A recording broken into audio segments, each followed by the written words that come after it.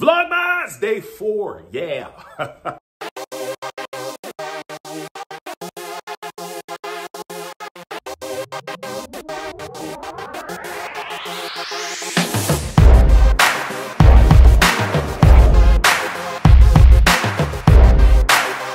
As I was thinking about what to do today, I started to think a little bit about my house and the work that we do sometimes to clean up our houses, and I recognize that we've got a house, or we've got places that we are online as well.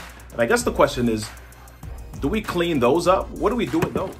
So, getting my mail and heading back inside the house, and I'm just thinking about all of the different things that we got to do in keeping a house together. Yeah, but what do you do with your online stuff?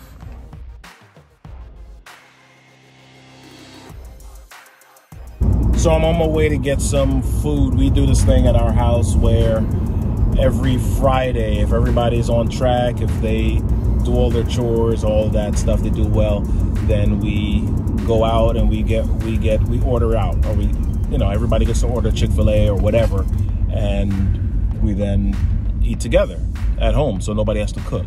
Yeah, I know that was random. Yeah. So anyway, I'm thinking about all of these different places that we have online, and when I started to create my online presence, one of the things that I really looked to do was really just make sure that it was easy to find me. Robert Kennedy 3 everywhere, all of my different social media platforms, Instagram, Facebook, Twitter, LinkedIn. Yeah, I don't know if I'm going to do TikTok. I signed up for a Snapchat account for a second, but then I was like, no. Anyway, so we got all these different places that we got to keep track of online, and it's kind of like our online storefront. It's like our online business, and how do we track that? How do we clean that? I go through all of these different things, or these different phases, where I see people saying, oh, they went through and they cleaned out 2,000 of their friends on Facebook or whatever it is, and I'm kind of like, do we really need to do that?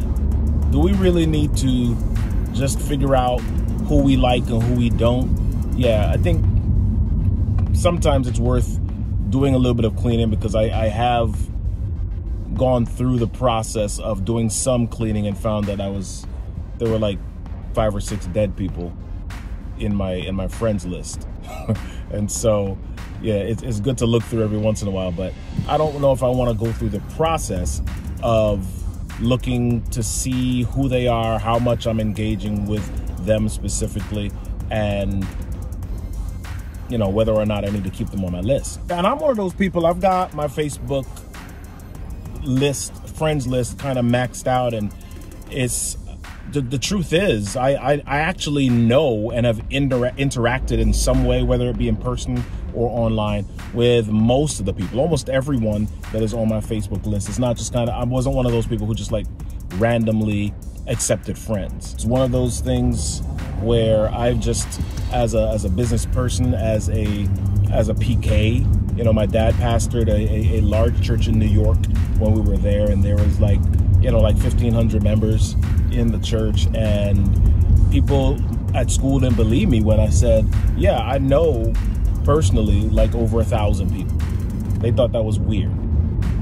So on my Facebook, yeah, I actually know or have interacted with them, have had personal interactions with the good majority of the people that are there. LinkedIn, I can't say the same thing.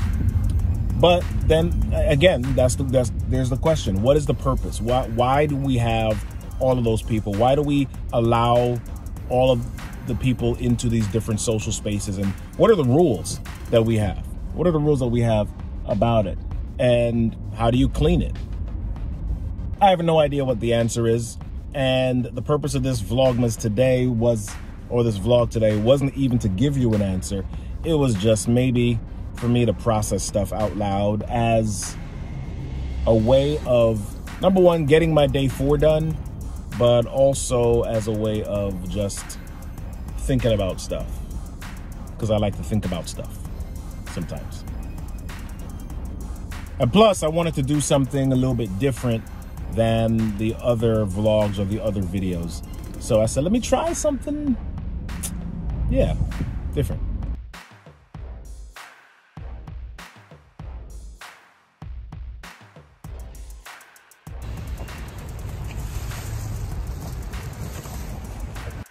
Made it back home. Don't forget to subscribe to the channel. Oh, lights on.